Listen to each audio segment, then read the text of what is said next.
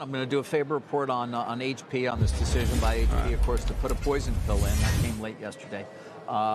They put a pill in, not perhaps unexpected by some, because this is a company without a staggered board. Of course, just to set everybody again, remember, $24 is the bid from Xerox. They're challenging all the directors on the board who are up for election. That is the entire board of directors, of course. On Monday, by the way, HP is going to report earnings. After the bell, we'll be focused on those. We'll see whether the company gives anything more there in terms of a plan that goes beyond a year or two. Unclear exactly what will be offered, but there is an expectation perhaps it's going to be more than just simple earnings on Monday. But those will be important, of course, in and of themselves as this battle continues to rage. Okay, they put the poison pill in 20%. You can't go beyond that. Why? Well, because these guys put the tender in, remember. Now, the idea, though, that they actually were going to get more than 50.1 and be able to sort of close a tender seemed unlikely. This does appear still more on the road towards going towards an actual vote. Again, we'll see if, in fact, the companies do choose to engage. There is a belief, however, on the Xerox side that they don't necessarily at this point have to engage with management or the board as much as having to engage with the top 10 shareholders who could deliver the votes that could change the composition of the board and therefore tell them and work a deal with them that they find acceptable to get their votes in a coming vote that won't take place till, let's call it, late April or May. Do have a statement from Xerox as well on this plan that was put into place by HP in terms of the poison pill. They say the HP board clearly adopted a poison pill because our offer is receiving overwhelming support from their shareholders, regardless of what the company and its army of advisors announced Monday, and that is along with earnings. We believe HP shareholders appreciate the value we create by combining Xerox and HP outweighs and is incremental to anything HP could achieve on its own.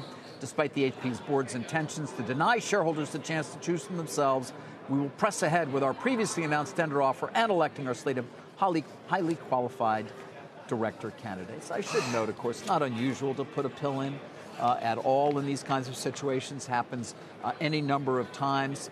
What is somewhat different is, remember, we used to have staggered boards a lot. We don't anymore. How this will be viewed from a governance perspective when the votes do come in and from those at ISS and others who weigh on those votes too will be interesting because poison pills not typically well viewed from governance, of a governance side of things. And then you got Icahn. He's in favor of John Visentin running this combined company. He's an 8+% holder of HP shares. He plays an important role here. And don't forget Darwin Deason over at Xerox, who'd roll into any deal, of course, as a significant shareholder. I have a statement from him, too. Deason telling me, I'm not a seller of Xerox, I'm a buyer of Xerox. And John taking over, that's Visentin, the management, and driving to these amazing synergies. Remember, they're talking about over $2 billion.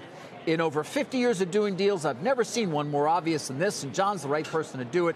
It's clear as day to us down here in Texas, says Darwin Deason. Again, though, the question, Jim, is where are the long-onlys on this? I have not spoken to any of the big guys who are clearly telling me, certainly not on the record, and even not off the record, that they are going to be in favor. They've got to win them. If they do, this whole thing could change dramatically. HP does not have the ability to reverse the deal in terms of saying, we're going to try and take you over, even if you don't want to, because they missed the nominating deadline to nominate directors for Xerox. And so it's a very interesting combination Where's of Chip forces Berg, right now. Chairman? Where's he fit in? He's chairman. He's the CEO of Levi's. Yes, he is. Certainly he's quoted in the release here. He's in favor, of course, of putting the pill in.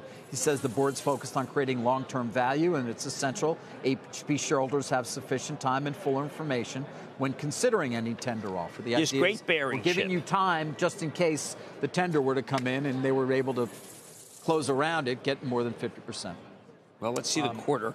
The business is... This is having the impact that you might have expected. HP is going up on the higher likelihood that, in fact, if this were to get to the finish line, Xerox would be the buyer. Remember, in the past, so often, everybody's expected if they ever do sit down, they'll just reverse it. HP will just buy them. Right. This is the market saying, maybe not as likely as we thought.